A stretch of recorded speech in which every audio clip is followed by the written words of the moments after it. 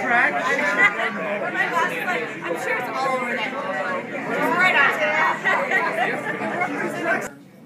85 is quite a landmark, to say the least. I was trying to think of what the next 85 would equal.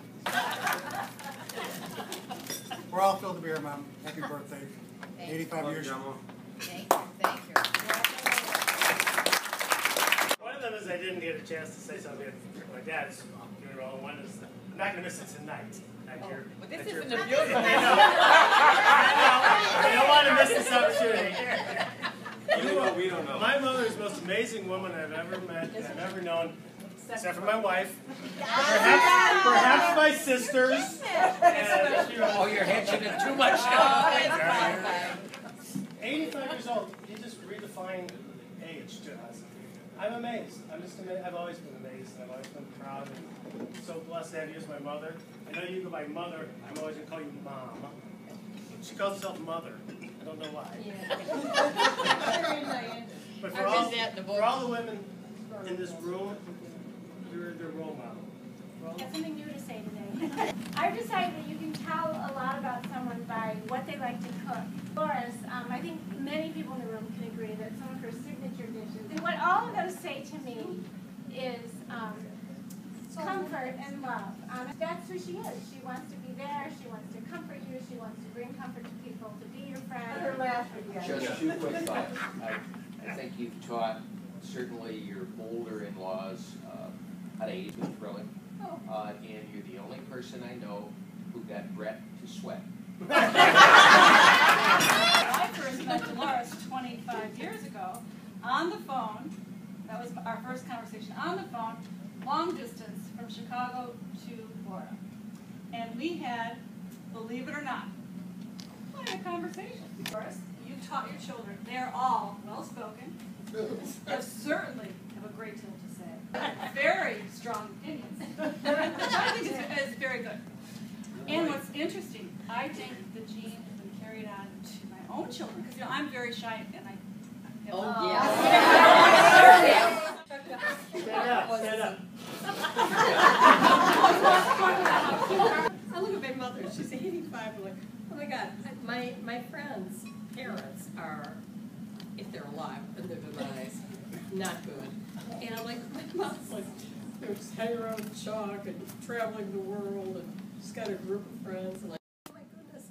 I was like, and you know what, look at the grandchildren, they never fail to show up.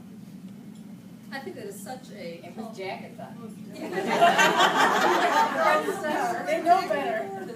A serious mother. I mean, you are my idol. You really are my idol. I love you. I love you too. But you know what? I'm so grateful. I'm the most grateful woman in the world. This is my mother. My turn. Again, Martha. All right, Mom. I was thinking what to say. Mom's favorite's getting off. Thank you. When I was thinking about what to say, I was thinking about you as a mother. Okay, so I want to thank you, frankly, for 52 years, which is hard to say, of the love that you gave. Okay? You give love and support and encouragement all our lives, for all of us, which is very unique and a unique role that only mothers really would play. And it's indispensable, I think, for people's personalities and how they feel about themselves and how they go out through the world and who they marry and their children and all that is actually instilled from, I think, the mother. Dad has many other great issues, but that was not one of his. So, we're on those rules. All right. If you don't have it, there's no substitute for it, there's no replacement for it. It really comes from you, Mom. You gave it to all of us, so thank you. I also have to thank you, frankly, for being Catholic. And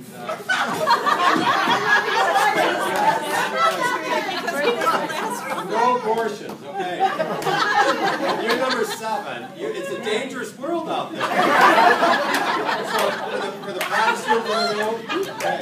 For those Protestants with 1 or 2 children, 7 is a really tough thing. You might notice that there won't be any speeches from my younger brother. No speeches from my younger sister. So at some point they figured it out, but I got in on the wire. So thank you very much. Grandchildren, the whole works. Everything. So you're a lucky person. I think we're lucky to have you. Call me Lucky Del. You're very much loved. And because of you, we all feel very much loved.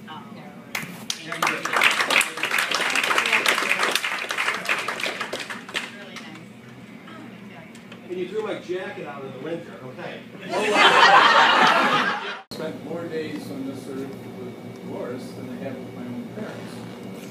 Normally, that would be great material for a toast. But pretty much the Schallers have begun using up all the words.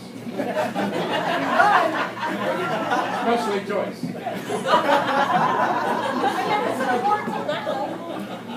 So my toast is one of song. But there was only one song ever about mother-in-laws. By Ernie Cato in 1965. So I called up Gladys Knight and the Pips and asked to borrow the Pips for the night. And here they are, the Pip-in-laws. Here we go.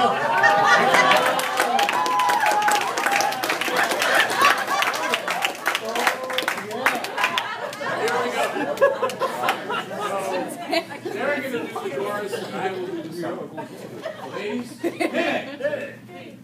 Mother-in-law, mother-in-law, About the birthday girls, this I know. mother-in-law, mother-in-law, Her yellow jellos worries me so.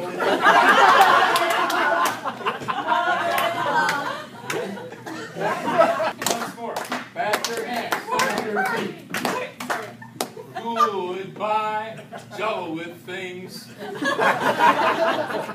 Don't get me started, oh no, on chicken a la king. Good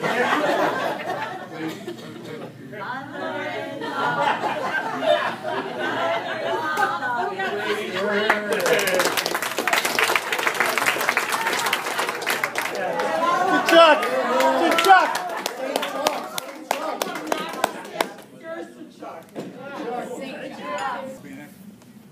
I'm not a Schaller, so I'm not going to talk that much.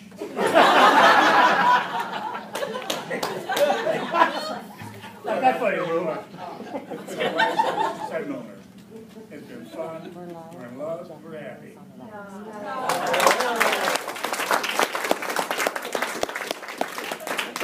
because everybody said such wonderful things. I don't know. I do the just ball feel like jack. a very, very lucky person. I've been lucky all my life. I had wonderful mother and dad, family, and then I had all these gorgeous children. First I got a great man, gorgeous children, Also Pablo. and they kept coming. And finally, I thought the house was brimming, so we thought, well, that's enough. And got in under the wire, as you said. So now I look back and think one of the nicest things that ever happened to me was all these wonderful children. And then in my second go-round, when I lost Dad, I met this wonderful man. And it's been fun, fun, fun all the time. But I want to thank everybody for coming and making this such a splendid evening for me. My fantastic grandchildren, I'm so proud of. Every one of them, they're all gorgeous, bright, and loving children. My wonderful in-laws, they're all special. Every one of them. Except, I mean, you know. That's hard to live down. But anyway. Training continues. Yeah, I really, we're intensifying. I had no idea that Tom was so talented. But anyway, every one of you have made me feel so special. I can't even put it into words. And I love every one of you. You're all dear to me. I think I'm proud of all of you. Every one of my children, every one of my grandchildren. I even like all my in-laws. Why'd you hesitate? Because she was thinking of the man. Sweet and dear to me. Love you all. Every one of you. Happy birthday to you. Happy birthday to you. Happy birthday, dear girl. Happy birthday.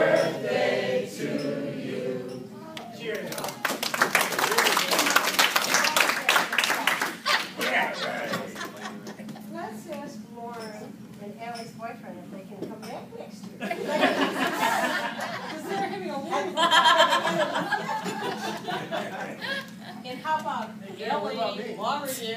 Oh, yes, congratulations.